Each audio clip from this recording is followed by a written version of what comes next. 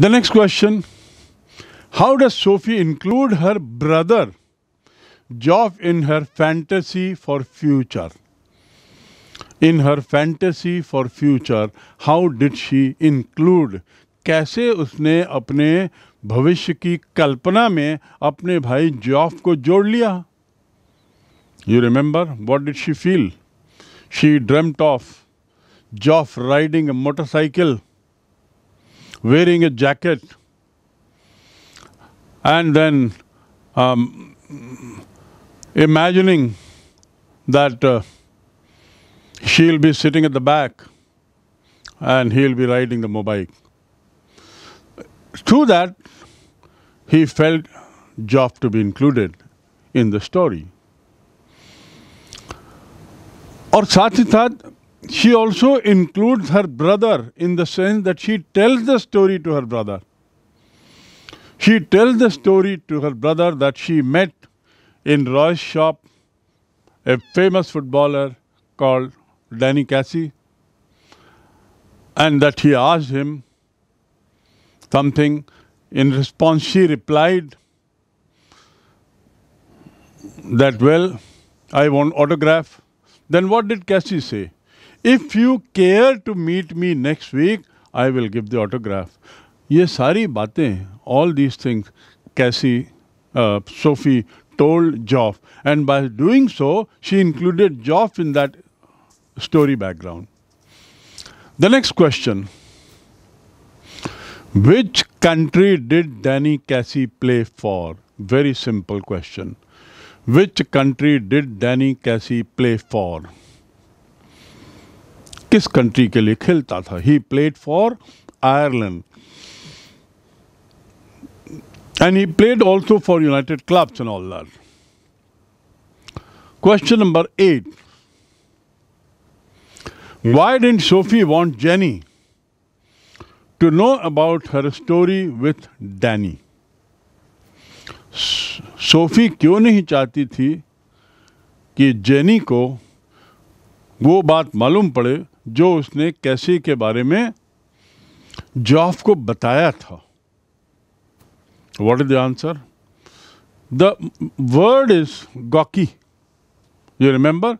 She used somewhere that because he felt that she was gawky.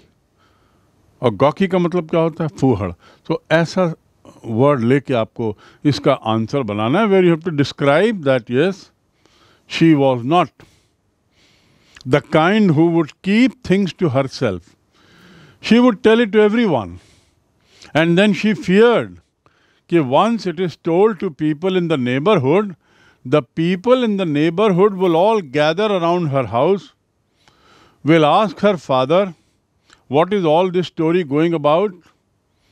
Being spread by Sophie. Father will get angry and mother will get all the more angry. That is what is the answer to this question. Next. Sophie and Jenny were classmates and also friends. What was the difference between these that show up in the story?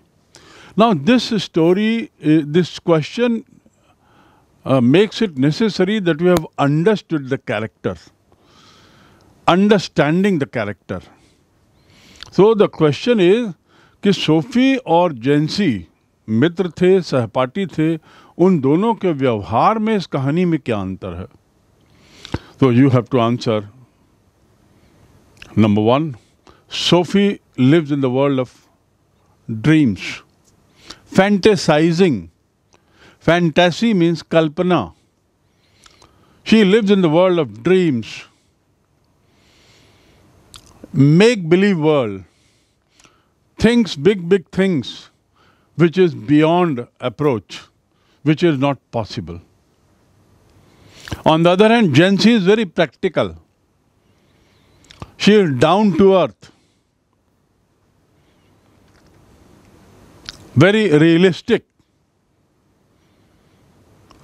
Another difference, Jency was somewhat very ambitious.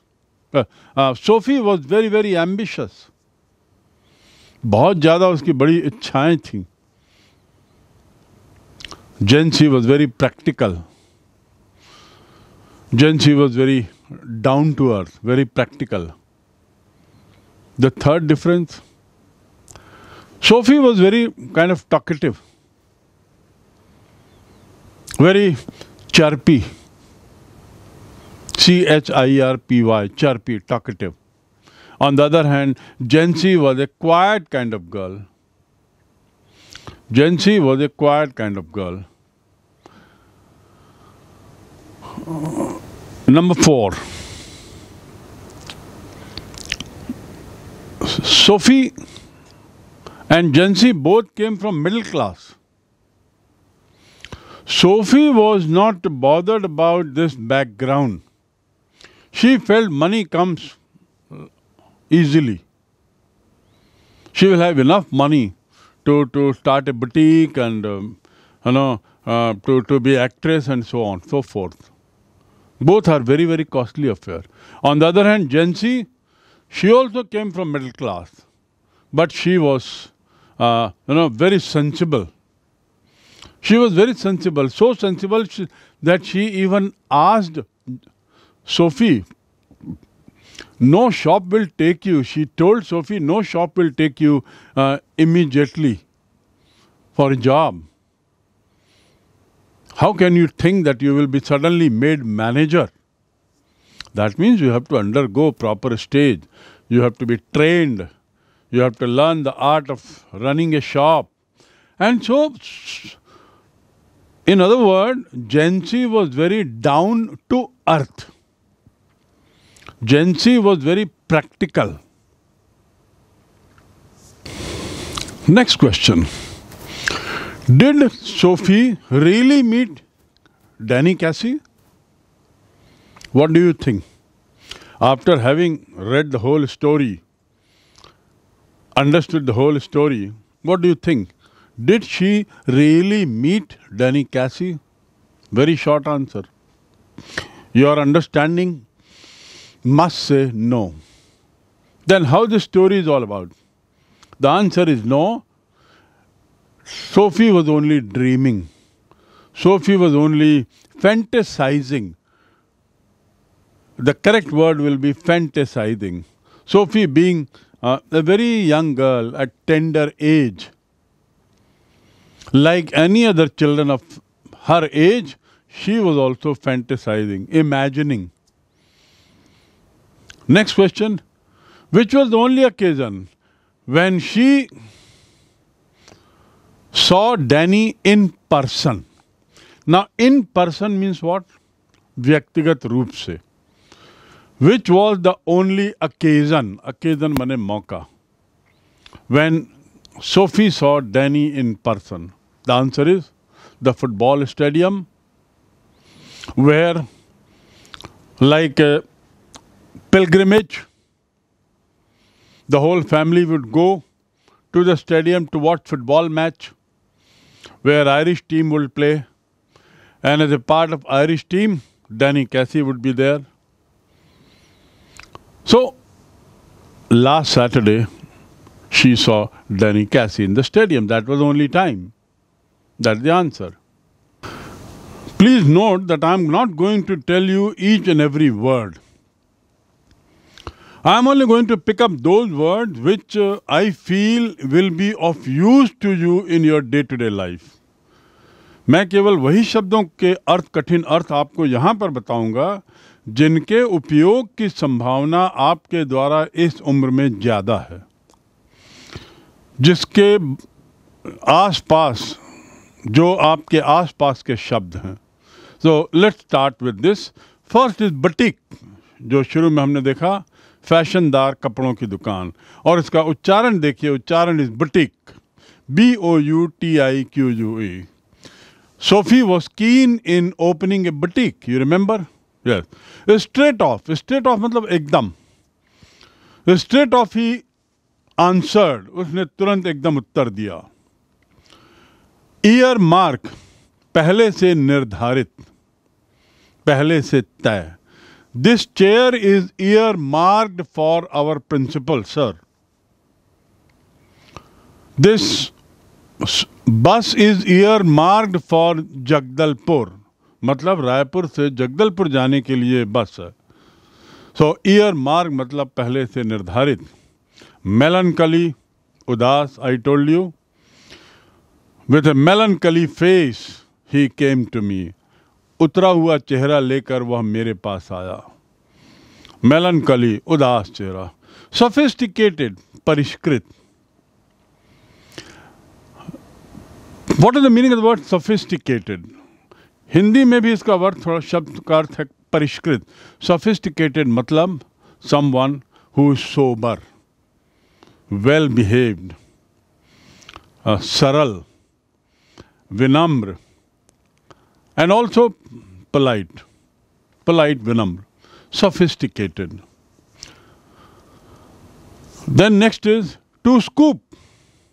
To scoop मतलब निकालना. He scooped out the lemon which had fallen into water. He scooped out the lemon he scooped out the grape which had fallen into water glass. Glass के अंदर जो अंगूर था उसको उसने scoop out किया चम्मच से। Then next is grimy means मैला एंड प्लम्प मीन्स गोल मटोल। Who was plump? Father had plum cheek. Jos father, Sophie's father had plum cheek.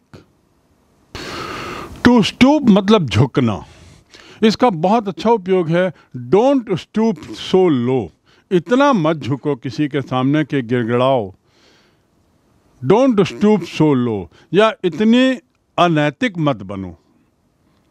To stoop मतलब झुकना, किसी भी रूप में झुकना, चाहे नैतिकता के रूप में झुकना और अनैतिक बन जाना, चाहे किसी के सामने अति विनम्र हो जाना, चाहे किसी से बहुत ही गलत तरीके से बात करने के पेश आना, तो इतना मत झुको। डोंट स्टूप सो लो। इनकॉन्ग्रुविटी, असंगति।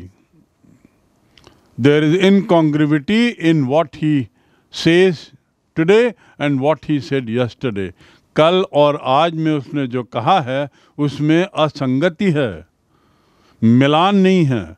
कल उसने कुछ और कहा था इस घटना के बारे में, आज वो कुछ और कह रहा है। So there इनकॉन्ग्रुविटी in his statement given yesterday and today. तो टिंकर मतलब किसी चीज को हल्का हल्का मारना। Don't tinker with the glass table. Glass table को टिंकर मत करो, ऐसा ऐसा जो मार रहा पट पट पट पट सिक्के से, कॉइन से। Don't do that. Next is important word that you have is exotic. Exotic मतलब मोहक। मोहक। अब exotic का उपयोग, it's very exotic to see that garden. वो गार्डन जो है बड़ा मोहक है।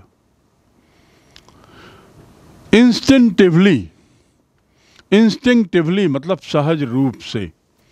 He said this instinctively.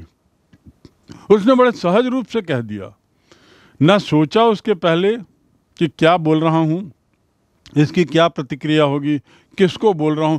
बिना सोचे उसने सहज रूप से बोल दिया। ही सेड दिस इंस्टिंक्टिवली, अपने आप निकल गया। सो instinctive is a very important word. To applause मतलब ताली बजाना। मैंने बताया आपको APPLAUSE, अपलॉज माने तालियां, और applaud मतलब ताली बजाना। To applaud.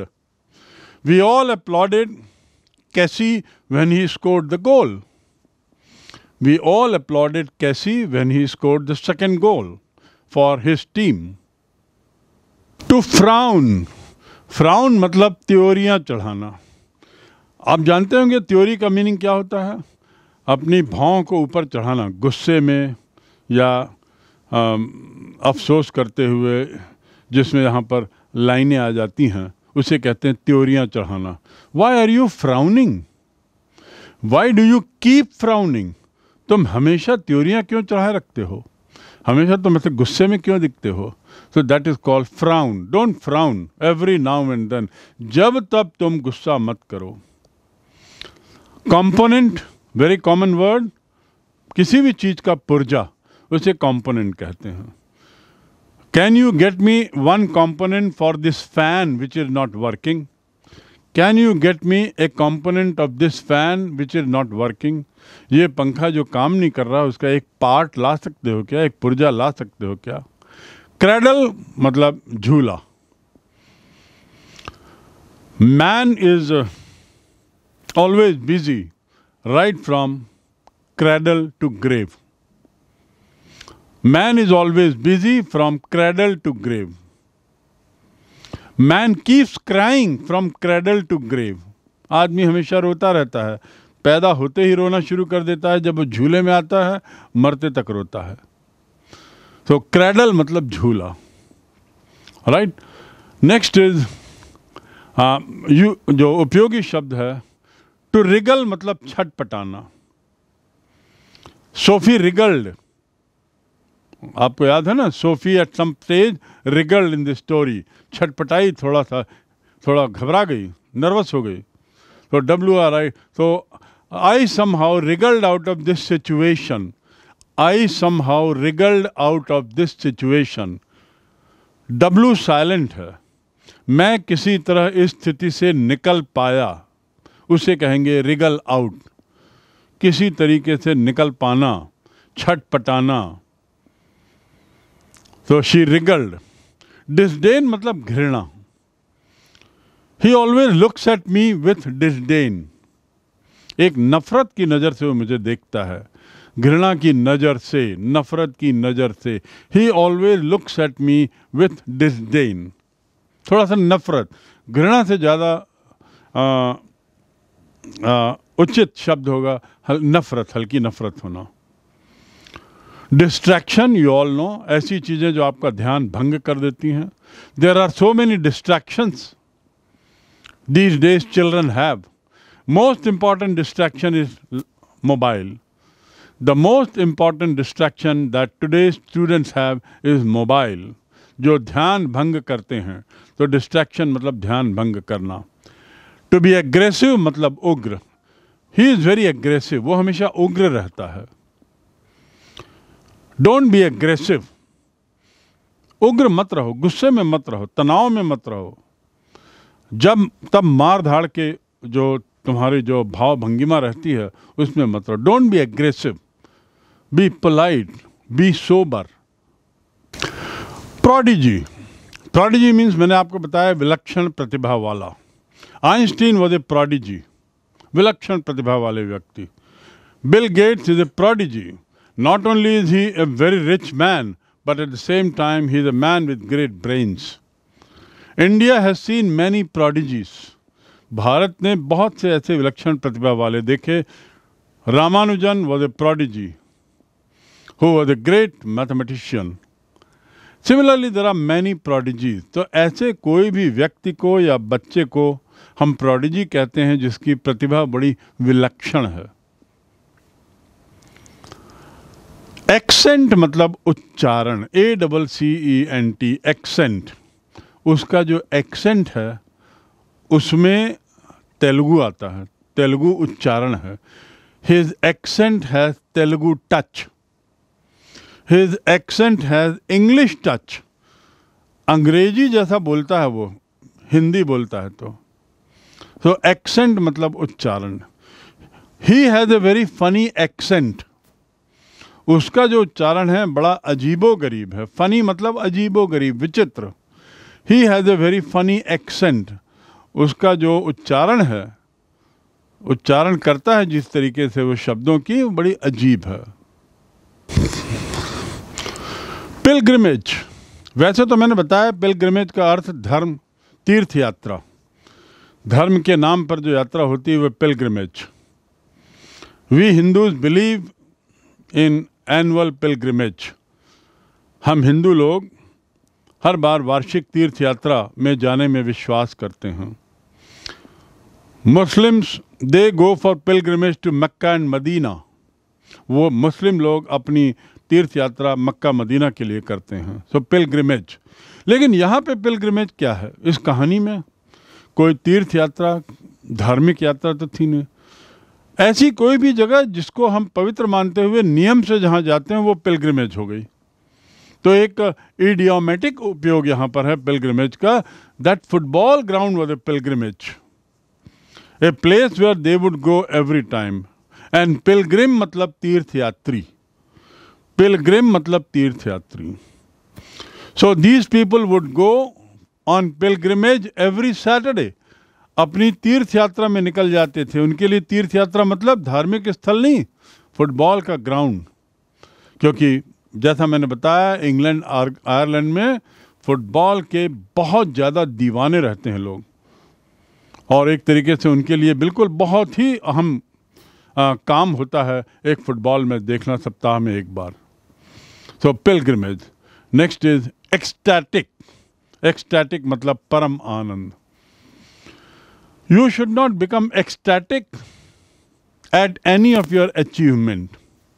तुमको परम आनंद नहीं लेना चाहिए अपनी कोई से भी अचीवमेंट में, सामान्य रहो, क्योंकि आज परम आनंद है तो कल परम दुख भी आएगा। बट एक्सटैटिक मतलब परम आनंद, ये याद रखें।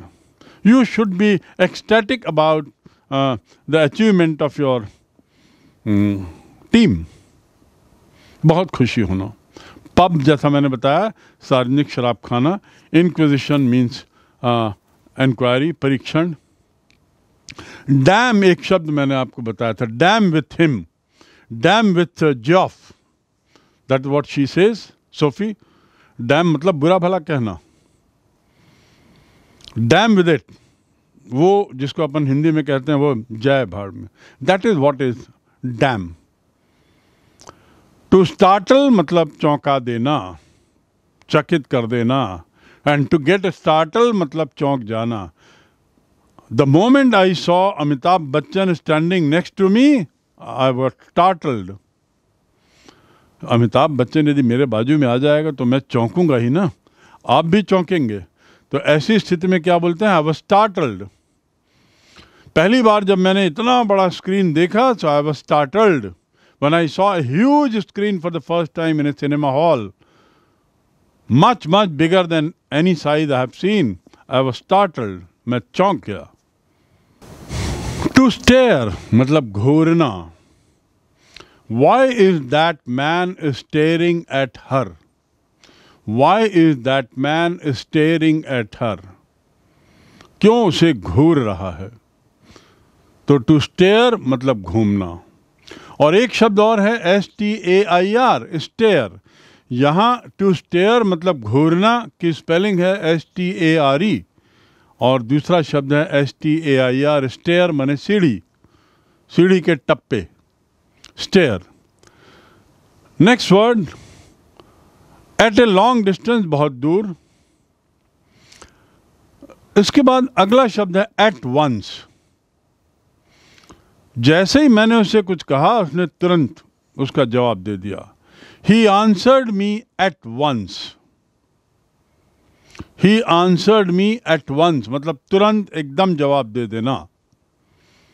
तो और स्पेलिंग देखिए ONCE, वंस, एट वंस, तुरंत, एकदम। और केवल वंस का मीनिंग क्या होता है, एक बार। You have met me once only, तुम मुझे केवल एक ही बार मिले हो। You have met me once only. लेकिन मैं जो यहाँ पे बोल रहा हूँ वह है एट वंस, तुरंत, त्वरित, एकदम। Next is amazing. अमेजिंग मतलब अद्भुत। The beauty of that village amazed मी। उस गांव की सुंदरता ने मुझे बहुत ज़्यादा चकित कर दिया, बहुत ज़्यादा आश्चर्यचकित कर दिया। अमेजिंग मतलब wonderful, amazing. His progress is amazing. उसकी जो प्रगति है वो बहुत चकित करने वाली है, आश्चर्यजनक है, बहुत सुखद है। अमेजिंग में अच्छी भावना है। His performance is amazing. उसने जिस तरीके से कथक डांस किया स्टेज पर, हर performance on the stage, her Kathak performance on the stage was amazing. बहुत कॉमन वर्ड है। ईयर मार्क करना मतलब जैसा मैंने बताया पहले से ही तय करना। फासन, टू फासन मतलब बांधना। FASTEN, fasten. Fasten the not, KNOT, not माने गठान और फासन माने बांधना। फासन द नॉट, तो नॉट माने गठान, फासन यानी बांधना। Please fasten up the knots in your apron. Apron क्या है आपको मैंने बताया इस कहानी में। Apron is something that they wear in front. जो लोग सफाई का काम करते हैं या चौके में काम करते हैं, वेटर लोग हैं जो सामने एक कपड़ा पहने रहते हैं, उसे एप्रन कहते हैं। सो फासन मतलब बांधना। कॉर्ड मने या स्ट्रिंग मने डोरी। CORD, कॉर्ड मने डोरी। स्ट्रिंग मने डोरी, रस्सी, डोरी।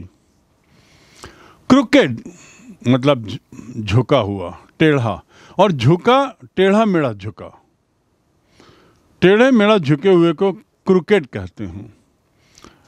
To pile up, to pile up मतलब इकट्ठा करना। हे you have piled up lot of work, तुमने बहुत सारा काम इकट्ठा कर लिया भाई। Y so many files are piled up on your table, आपकी टेबल पर इतनी सारी फाइलें क्यों इकट्ठी हो गई हैं। I don't believe in piling up work, मैं काम को इकट्ठा करने में विश्वास नहीं करता।